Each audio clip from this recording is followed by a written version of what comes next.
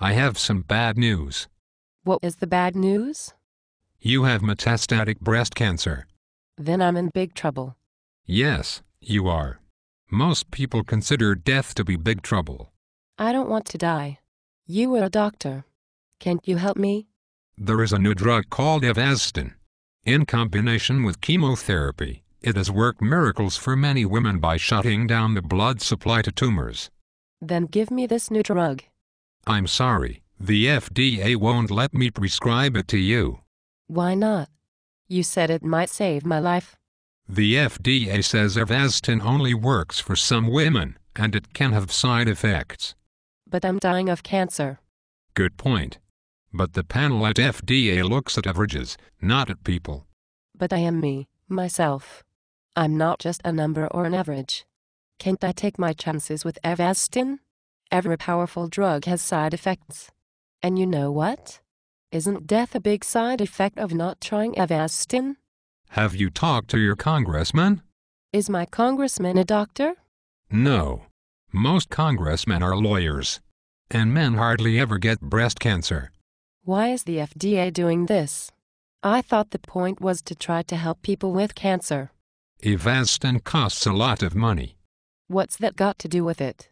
Well, maybe the FDA thinks that the government can save money if it doesn't have to pay for Avastin through programs like Medicare and Medicaid. Is the FDA supposed to make decisions based on what drugs cost? I thought they were only supposed to consider safety and effectiveness. That's true. But everyone knows money is tight right now.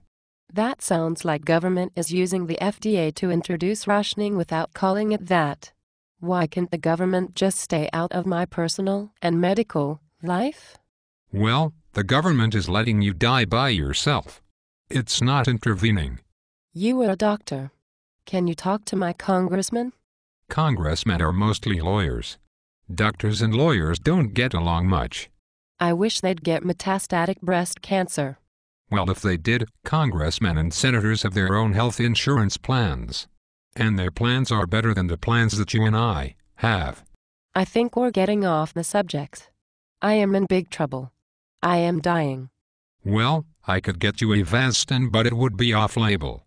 Is that illegal? No. But it would not be covered by your insurance. It sounds like the FDA is providing cover for insurance companies. Well, the government is now the biggest insurer. I think I'm going to vote against the FDA.